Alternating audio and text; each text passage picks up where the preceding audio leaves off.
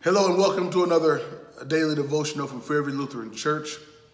As we looked at this week the festivals of the Old Testament peoples of God and what they were about. And so many of them we can look at ways in which they foreshadowed. They pointed to the Messiah, to Christ and what he would do.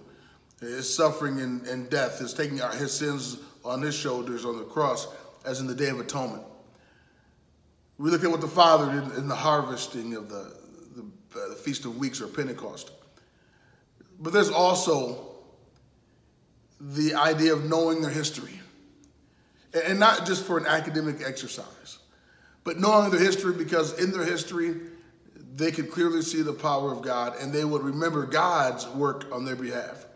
In Leviticus 23, verse 43, this is one of the reasons why God had them celebrate these festivals. So your descendants will know that I had the Israelites live in booths when I brought them out of Egypt. I am the Lord your God. Those festivals were to remind them of what God had accomplished for them. Knowing your history and remembering God's love. They had to celebrate in booths, in tents, because for a time they didn't have a tabernacle. They didn't have a temple.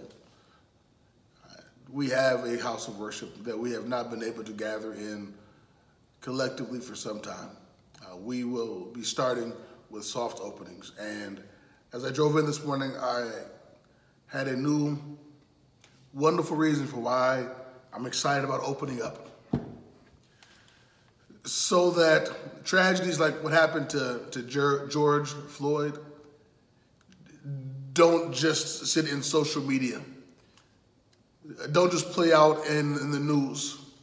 But there's a place where his family can go and hear about love and be comforted, the church.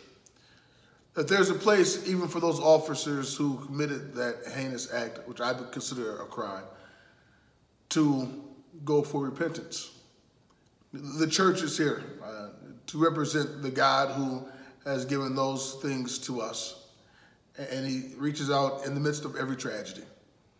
Whether a natural disaster like a pandemic, God is still there to comfort and to call us to repentance. Or during a tragedy between two human beings because of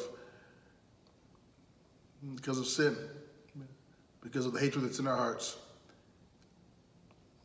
that God is there to comfort and offer forgiveness. And so as you look forward to your church reopening, remember why God has us celebrate him. Because he created us, because he loves us, because he forgives us. Let us be like God, loving one another and forgiving one another. Have a blessed day.